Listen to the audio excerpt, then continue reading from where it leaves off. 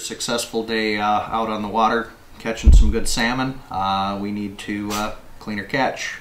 There's quite a few different ways to clean them.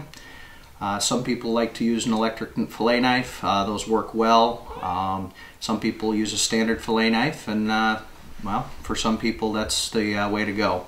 I prefer to use a curved knife. This one's in a nice plastic sheath that protects the edge. The biggest thing with cleaning these salmon is having an extremely sharp edge. You can shave with this knife. You try to keep it that way every time you clean with them. Wash your knife down, dry it off, and strike it to your hone just to keep that edge nice and true. If you don't do that after washing it and drying it, you will start to develop some little pits on the edge. So just a little tip on knife care. I'm going to take this salmon, I'm going to take this fin and these fins off. I'm going to take the head off, and I'm going to show you how to fillet it out to leave virtually nothing on the carcass. So this is how they do it in Alaska in the canneries. That's where I learned it from, and it works pretty darn well. So I'm going to just take that fin off like that, and this fin I'm going to come in underneath and behind, go down, go just a little past, and then come up.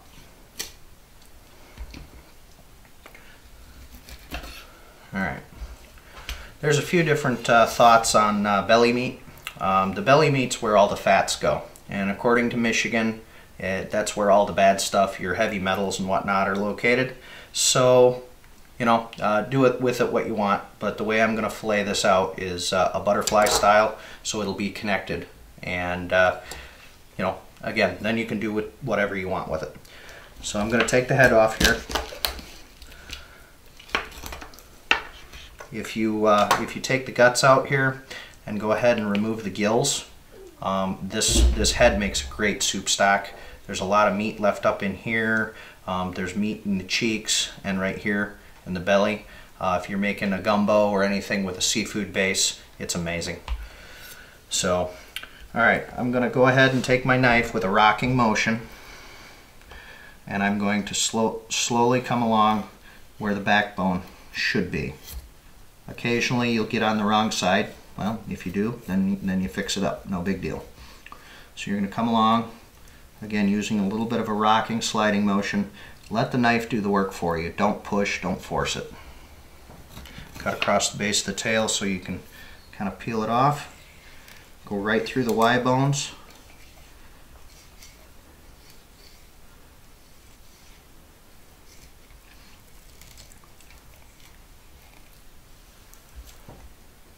You can see how little meat I'm actually leaving on this carcass by doing it this way.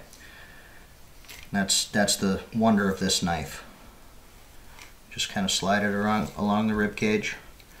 Now, when you get to a certain point, this meat is soft enough and these bones are flexible enough. If you press your blade down and pull, it pulls right away from the membrane, which gets almost all the meat off. So that's the first side. Now we're going to just go ahead and do the exact same thing on the other side, and you'll see how little meat is actually left on the bones.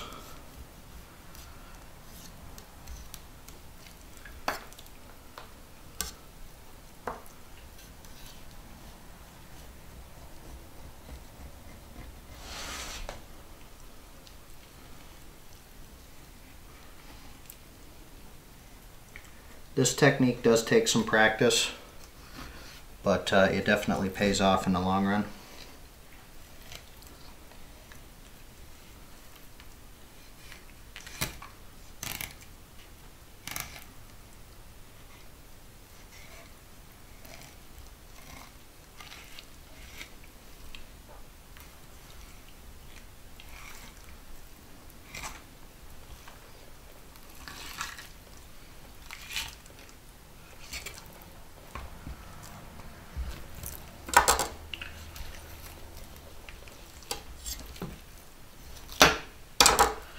Now that is virtually no meat wasted. You can see all the bones, you can see the spine, and when you take a look at the fillet, you can actually see where the spine laid into the fillet. So all that meat right there that's normally missed with a standard fillet knife or when you run an electric knife through is still there. So on your smaller fish, that doesn't make a whole lot of difference, but when you've got a 20-pounder and you do that, you can lose almost a quarter pound of meat. So now once this is done, you can choose what to do here. If you want to take the belly meat out, you can see where the belly membrane is here, and you just slice along these two edges right here, and that leaves you with those nice slab fillets. When I smoke the fish, I really like to smoke it like this and then cut this out later, because this helps create a lot of moisture in the smoker and keeps this meat from drying out. We just went over filleting out one of these salmon after getting home from our catch, and we're going to go ahead and stake this one out. I'm staking this one out for smoking. Typically steaks for throwing on the grill, you're going to want a much larger fish because you want steaks like that. So you're looking at anywhere from a 10 to 20 pounder to do that. These are nice jacks. They're 2 and 3 year old fish, and they're a little small for staking for the grill, but again, they're wonderful in the smoker. We're going to start out real similar to what we did for the fillets. We're going to go ahead and take this fin off first, and then we're going to go ahead and take the forward fins off, cut down, go back a little ways, and then just come right back up. That limits your waste, gets the bones out of the way, and makes it a lot easier in the long run. Now, at the anal port on the fish, right here, from that point back, there's no Y bone. So instead of staking that portion, what I like to do is I like to go ahead and come in and fillet that section.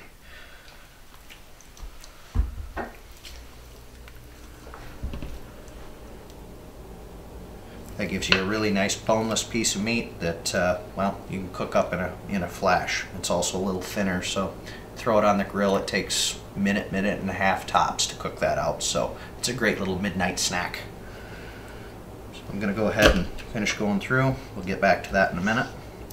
I like to try to keep my steaks nice and even, and I'm not going to worry about this section of meat up here above the head. That section of meat is really good, like I said before, for soup stocks and whatnot by using the head. Just make sure you do take the gills out and take care of the guts. So we're going to start here at the back. Now, first I better take my dorsal off. That thing just gets in the way.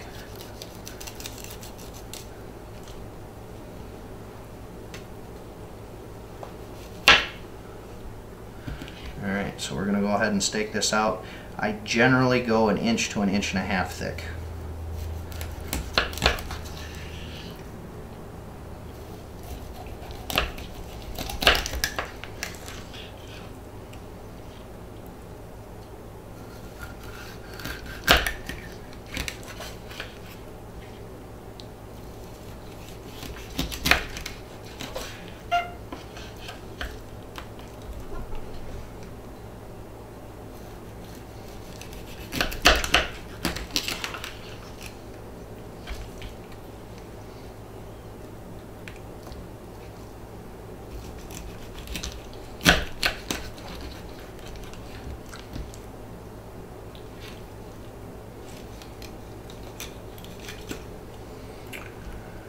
Alright, now the next part on this, cleaning the guts out are really easy.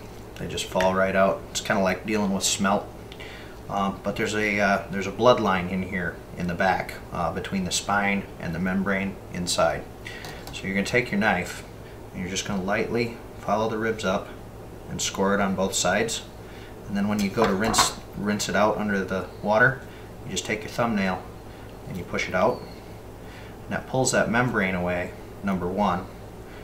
And number two, it pulls that bloodline out real nice. So then when you rinse it, you just kind of clean it out, and then you have this absolutely beautiful piece of meat. On a larger salmon, you're looking at a much larger piece, but it's got that same shape and style. If you're worried about the belly meat, you can go ahead and you can just snip that off and then have a winged steak. But if you're not worried about it like me, then you just go ahead and prepare it like that, soak it in a brine or whatever, and have yourself some wonderfully smoked fish.